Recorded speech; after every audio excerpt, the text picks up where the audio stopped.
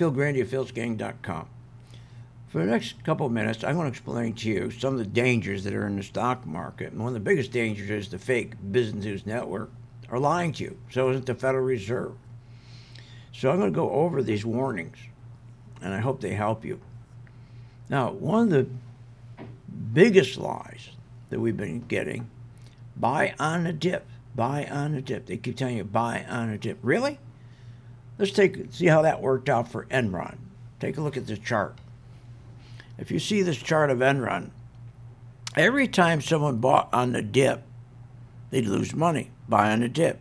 They lost again. Buy on the dip. And this was Kramer's big buy on the dip, and then it collapsed.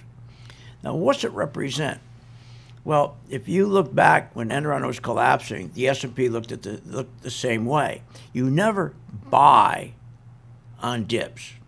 The reason is because you're in a downtrend. And when you're in a downtrend, the stock just gets worse. As opposed when you buy on the dips on an uptrend, that's different. That's positive. Buying on dips on an uptrend. Downtrend, dangerous. But this is what they're telling you to do right now. Why are they doing that? Well, they're doing that because they need to get out their best clients. So you take Goldman Sachs, Morgan Stanley, JP Morgan, all the big boys. They represent the unions. They represent the automotive unions. They represent the steel workers, the teachers union. They represent all the unions.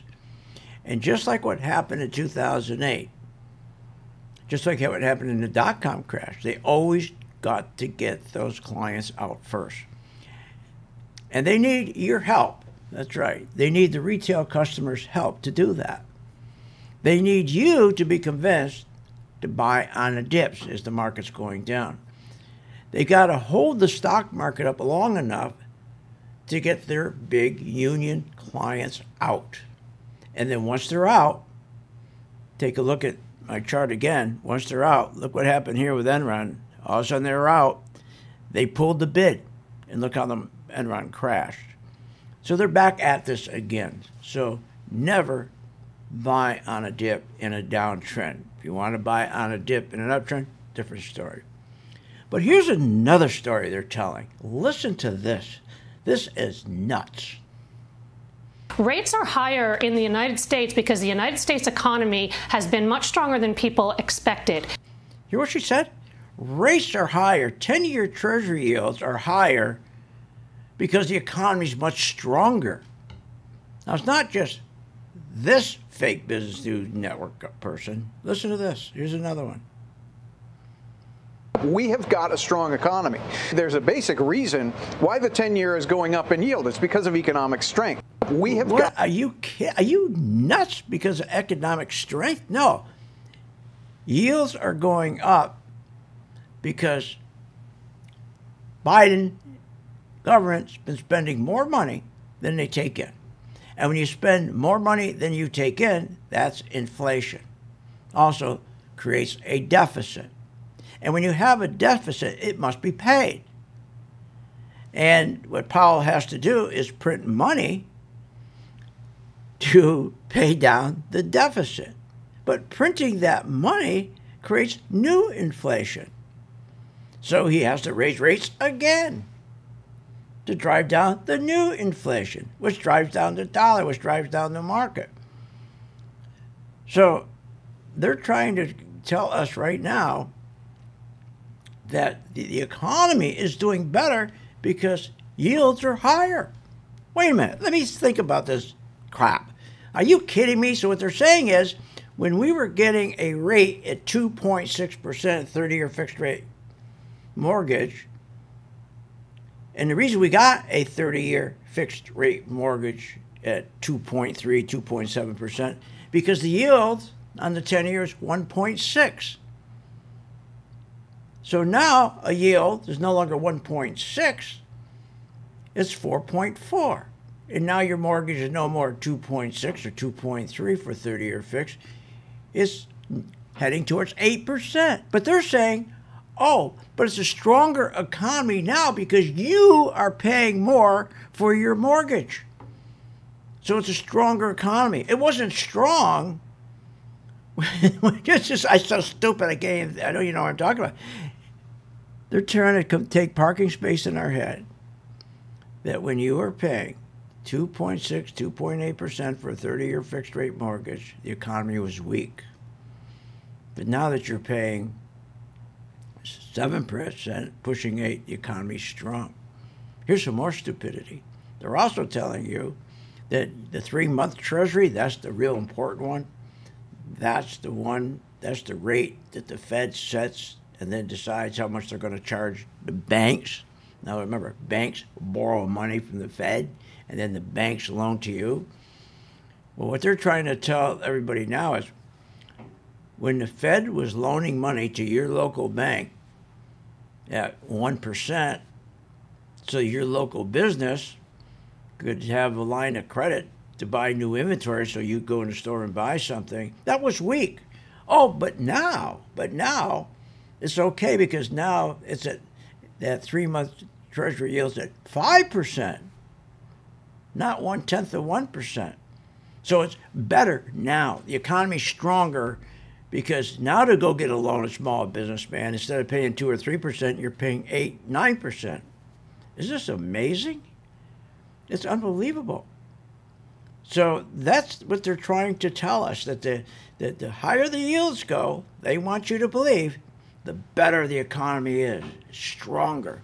We don't want those old yields when we could get a mortgage at 2.6%. No, we want to pay 7% for a mortgage. Yeah, much stronger. This is what they're doing. This is the stupidity that's going on.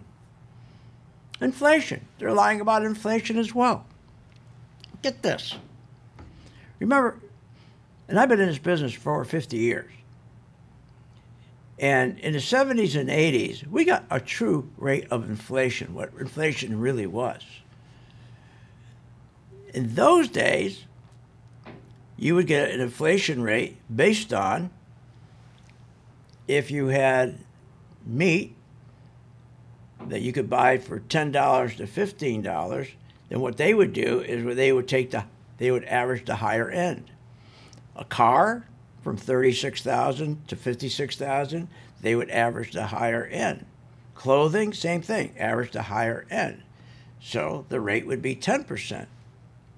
What they're doing today with those same items are substituting and taking the lower end so they can convince you inflation's lower. The inflation today is 10%. It's not 3.2%, it's 10%. But why are they doing that? And why did they change it? So they could screw everybody on Social Security, screw people who are retired in the military, screw the retired workers, government workers. Why? Because they wanted more money. The senators, the congressmen wanted more money to take home to build ice skating rinks and bowling ball lanes and anything else so they get reelected. So, again, another lie. And GDP is another big lie. GDP, you know what they do with GDP? When inventory builds, it's because retail customers have no customers. Business is terrible. So how they count the GDP or how our economy is growing, let's say we got $1 million worth of inventory and our GDP is 1%. Next month, we got $3 million worth of inventory because things are terrible. The economy's terrible. But they go, oh, but they count that inventory as good, and now we go from 1% GDP. They go, look at this, we're growing, we're at 4%. No, the only thing that's growing is the inventory, and we can't sell the crap because people aren't making enough money to buy it. So what do? The only thing that's left to do is get rid of all that noise and follow your charts. Let me show you what I mean. This is the chart, again, and this is what I do with all my gang members. I always tell them, like, here's a very important chart. Here's the Qs.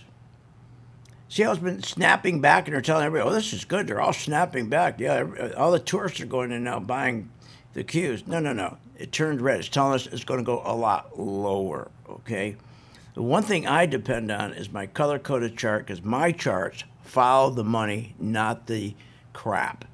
And see when it turns red, I know I got a high probability the Qs are going to go much lower. Watch this, the banks. KRE, look at this. These are small banks, the regional banks, ready to turn red. I'll be ready to get out and short them. Take a look at the spiders. Look at this, all getting ready, just turned red, all getting ready to collapse. That's what I follow. I follow the money. I follow the money because that's where the truth lies. Everything else they're giving us, this all started in 2008 with QE, and they haven't stopped. They're addicted to lying. Well, this is how you can make money in the market, by shutting them out. Follow the money. We'll be more than happy to show you how to do it on our charts. philsgang.com. Check it out.